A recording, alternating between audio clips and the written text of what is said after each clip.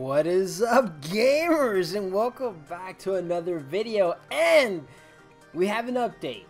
Series 8 rule sets have been announced, and according to Cerebi, well, let's just check it out. The Pokemon Sword and Shield Rank Battle Series 8 rule sets have been announced. Allows for usage of one restricted legendary per team from February 1st to April 30th.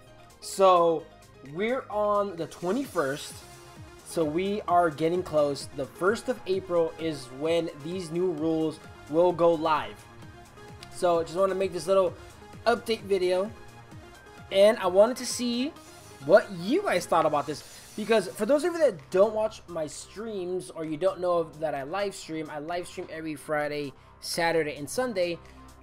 Recently, WolfClick had a friendly online competition where they were running these rules, except they were running the GS Cup rules, where it is 2 legendary Pokemon per team. So for those of you that played VGC back in like 2016 and 2019, the same thing. Those are the rules back then, where you were allowed 2 legendary Pokemon per team. And during that online competition, that friendly online competition, I was talking about I would have loved it if it was 1 legendary Pokemon per team, not 2. That's how I would have loved the rules back then, because if it was 1 legendary Pokemon per team, this means that Xerneas and Primal Kyogre teams wouldn't happen.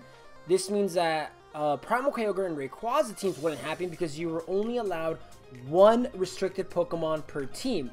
And now we're gonna get Series 8 in 2021, and we are allowed 1 restricted Pokemon. Just 1, not 2, just 1 restricted Pokemon. And honestly, I'm okay with this. I don't know how any of you feel about this, but I actually love this rule, that we only get to bring 1 restricted Pokemon. So this kind of makes it a little bit more easier. And so this makes it a little bit more easier now when you have to try and counter whatever it is, whatever the top used legendary Pokemon are going to be.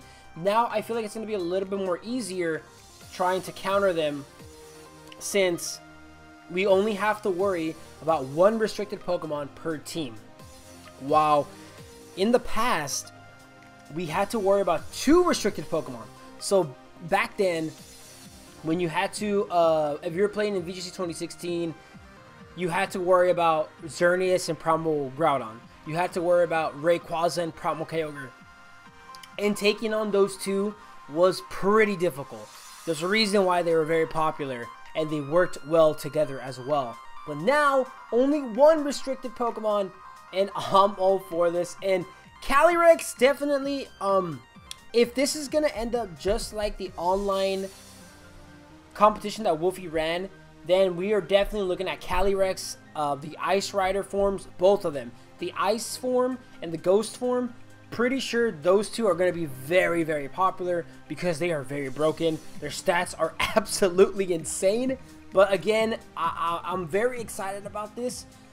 I'm very happy about this, because I want to see how this meta is going to play out now that only 1 restricted Pokemon is going to be allowed. So let me know down below, what do you think about this? Are you excited for this? Do you wish that this would have stayed with 2 restricted Pokemon per team, or are you happy with this rule with only 1 restricted Pokemon per team?